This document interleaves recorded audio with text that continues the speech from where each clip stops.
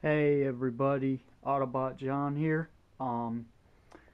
Just wanted to show you one of my latest works that I haven't shown yet. This is my 1/6 scale custom Perseus Sam Worthington from the upcoming Wrath of the Titans.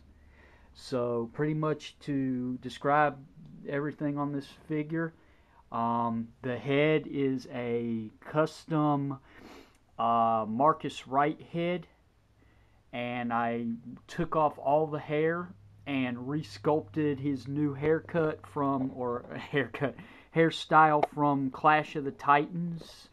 Wrath of the Titans. Gave him his cuts and bruises. Then I took primer, repainted the entire head with primer, and then this is all repainted by me. Every part of it went in and added the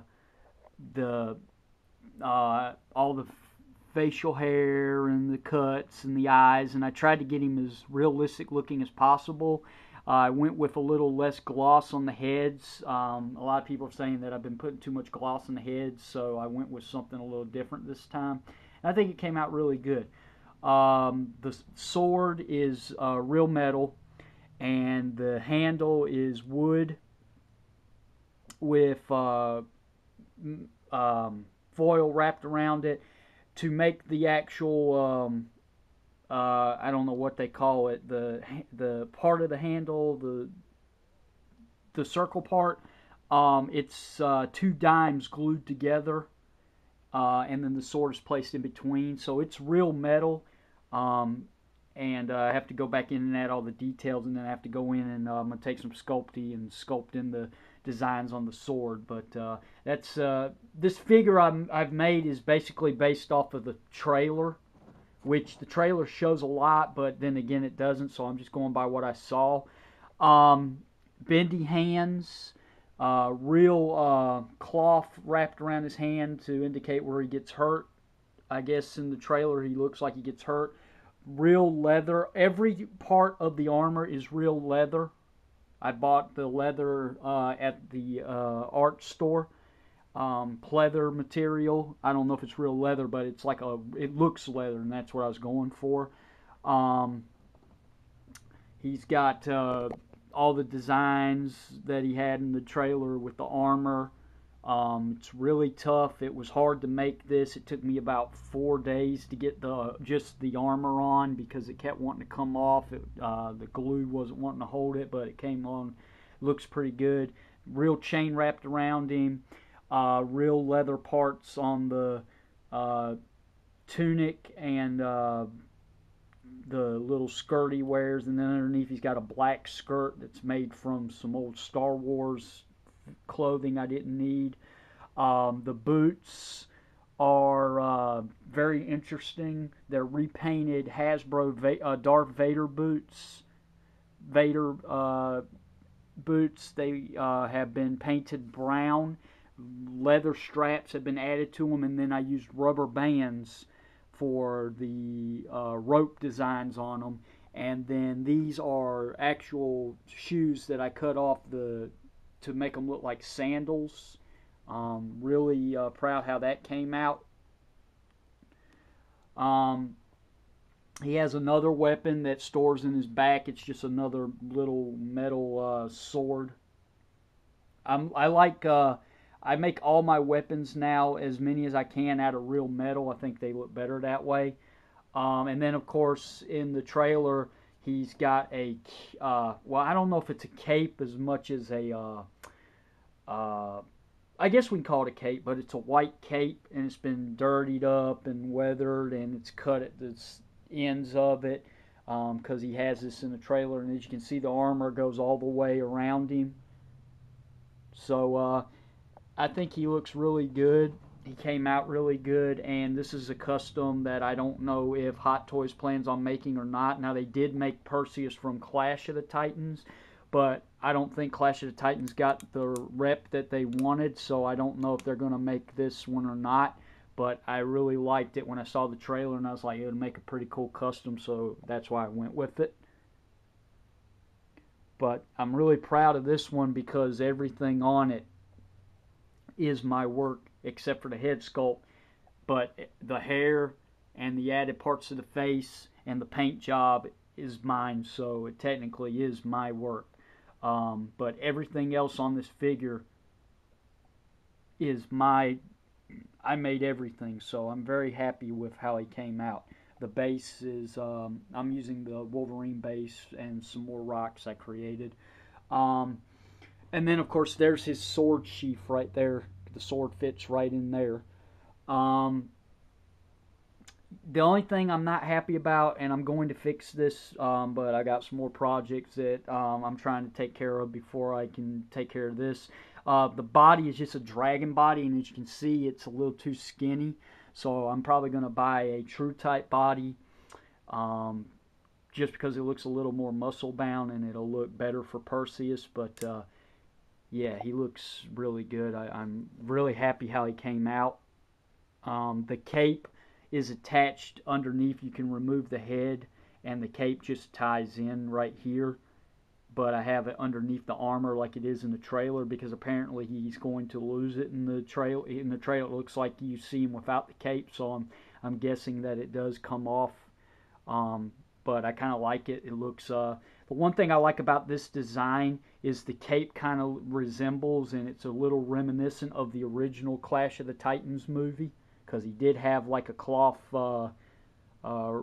cape on in that movie, so that's pretty cool. But I hope this movie does good, because I really did like the first one, and I'm really hoping this one does good. But even if it doesn't, I like the design of the costume. And, you know, since Hot Toys seems to be busy with Batman right now and The Dark Knight Rises and Predator, I don't think that they are planning on making the new Perseus from the Wrath of the Titans, and I think he would be an awesome one. So here's trying to make one that they haven't made yet. Odell, I know I've said this before in my other videos, but thank you a lot for the camera, and as you can tell, it does make a whole lot of difference. I'm very happy with it. The pictures come out clear as hell. You can see all the details in my work now, and yeah, I'm just very happy with how it came out. Thanks a lot, bro, and I have something very special in the works for you. I'll hit you up when I'm ready, and you're going to be very happy. But anyway, guys, before I go, I just want to give you an update on Superman. This is really more of yeah, well, it's an update. This part right here is dedicated to Sir Brad. Sir Brad, I did this. I tried my best, and I made the mannequin as Christopher Reeve-like as I could. But like I said, since the mannequin is not tall enough, it doesn't really... it don't fit very well. So what I'm going to do is I bought a new mannequin, and the mannequin I bought is 6'2", and it does have a head, but what I'm planning on doing is removing the head, leaving the neck, and then I'm going to place the Reeve bust on top of it. But the body is muscled too. But what I'm going to probably do is first I'm going to try to put the suit on the mannequin to see if it works, if it looks good, which it probably will, because it's the same size, so therefore it should work fine. But if it doesn't, what I'm planning on doing is taking some Sculpey, and I'll start padding out the mannequin. It's going to take me like 4 or 5 boxes probably, but I'll pad him out and I'll build Chris Reeve's statue. I'll build the body myself. I'm hoping it doesn't come to that, but if it does, it does. Anyway, somebody keeps questioning me, and I won't name names, but they don't believe that. They're like, well, this isn't a real suit. You bought this at Superfans, or this is a custom. This is not the real suit, that one of the real prop suits that they made from the Superman movie. Well, let me show you. This is a flying suit, and this is not a fake suit, and I won't tell how much it costs, but it costs a lot.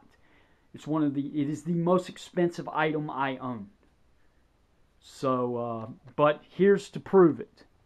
Go on Wikipedia, Superman homepage, or any site that has pictures of the suit, and look for the flying suits. They were darker colored because they were used up against the blue backgrounds that they had him flying against. And the best way to tell is because in the cape design, because the harness had to go in it, you will find slots where the harness goes. And there they are.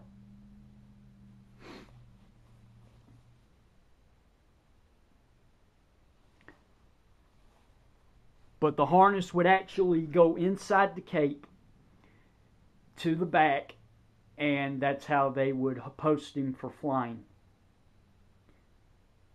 But like I said, once I get this new mannequin, I'm hoping that it will look a lot better. And honestly, I'm not going to get rid of this mannequin. So what I'm planning on doing is taking the reeve, this reeve, putting it on the better mannequin, and this mannequin right here would be a cool pose for Batman. Because I've actually seen a lot of pictures where he's got his arms crossed. So Michael Keaton will transfer to this one, and then this one, I'll probably reposition the arms and the hands a little bit and paint and make another hand mold, and it'll be this. I will have my life-size Jackie Earle Haley Freddy Krueger to stand next to Robert Englund.